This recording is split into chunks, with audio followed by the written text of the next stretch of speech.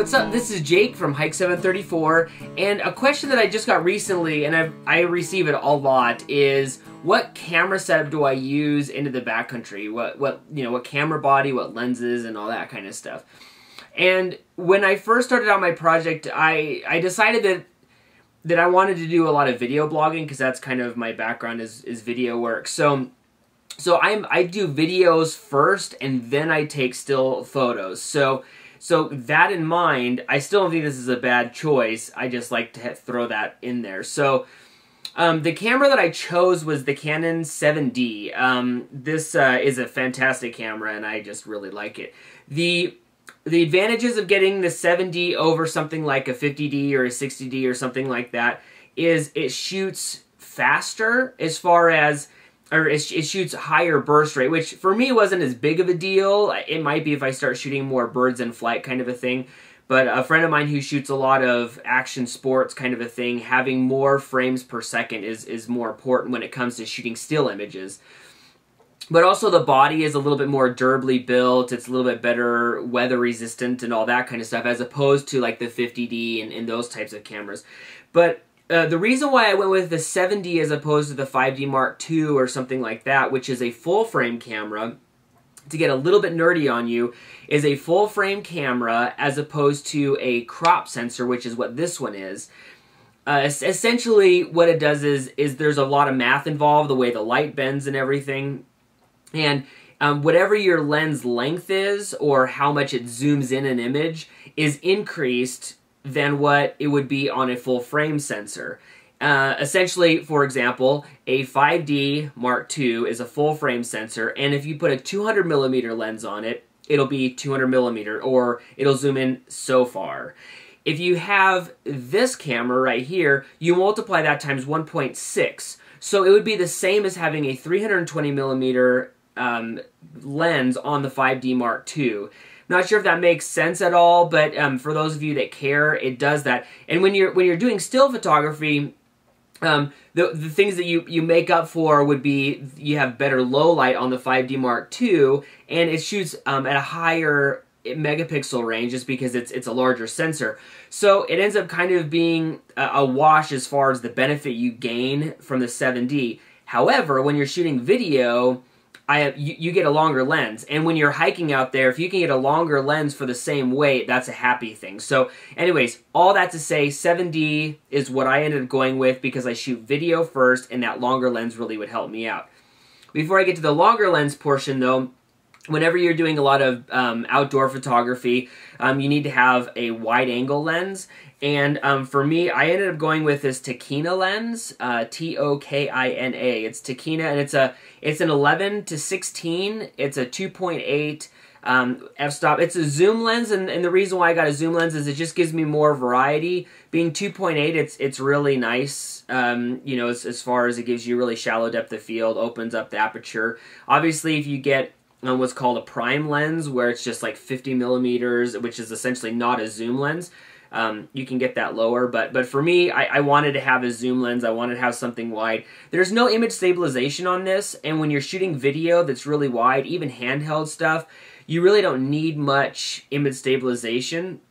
And then so anyways, I like this one, 11-16, really good. If you're using a full frame camera, the way that this multiplies out is essentially like a 17-24 or something along those lines. So kind of keep that in mind. But for crop sensor cameras, that's kind of the way that it is. For my long lens, I ended up splurging. This would be the Canon 70-200. This is their 2.8. This is an L series lens. It's really heavy.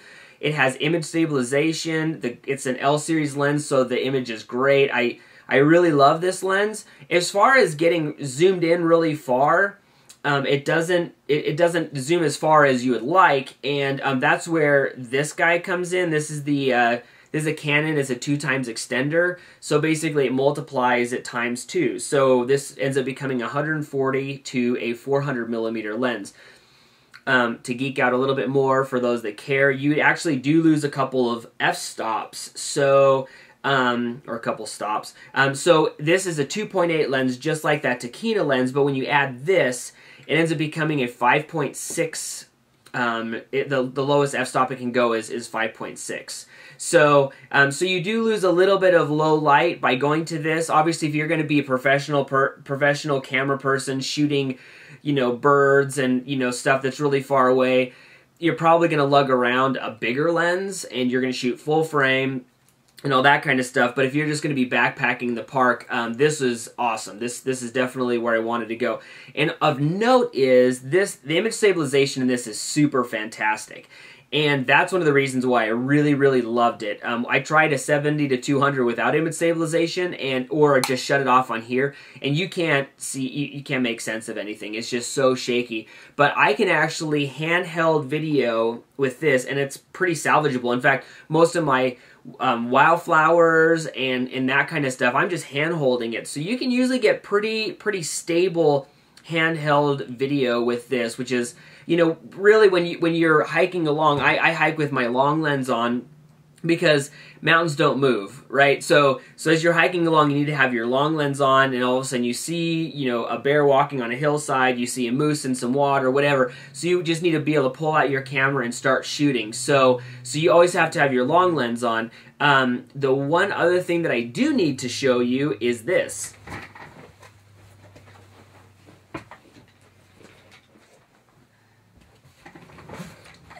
My tripod. If you're going to be shooting waterfalls and that kind of stuff, you need a tripod. Now, this one is actually a pretty bomber tripod. It's because it's a video tripod, so it has things like a ball head on it, so I can, you know, re-level really easily. I can just throw the legs down and then go ahead and automatically level it. And it has a video head on it, so if you're going to go ahead and shoot if you're going to shoot just still photography, this is overkill. But if you want to do video and you want to have those really smooth pans, you need a tripod of some sort. For the most part, you're probably fine with just getting like a Walmart, you know, tripod, but it's not going to last a super long time. So for me, I was banging it up quite a bit, and this is awesome. This is a carbon fiber tripod. This is a Manfrotto tripod, and it's fantastic. This thing weighs about 6 pounds. All together. So it's not light, but it definitely gives you awesome image quality. And really, when you compare what people used to shoot with what we can shoot now, you can get amazing image quality for something like this. So then the last thing is, I just have a couple of, these aren't super expensive lenses. This is a Tiffin like starter kit.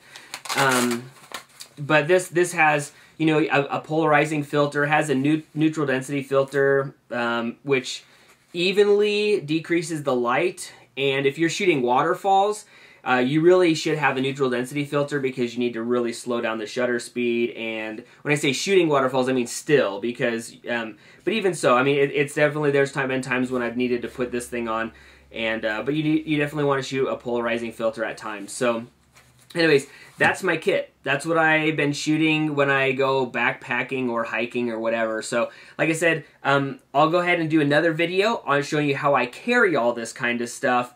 But in the meantime, this is all of what I have, and I'll go ahead and create kind of a little gear list below. So, and below meaning at my site at www.hike734.com, and drop me a line. I love questions, and you know, ask me what you want, and I'll go ahead and it gives me great blog fodder to go ahead and deliver more blogs to you guys.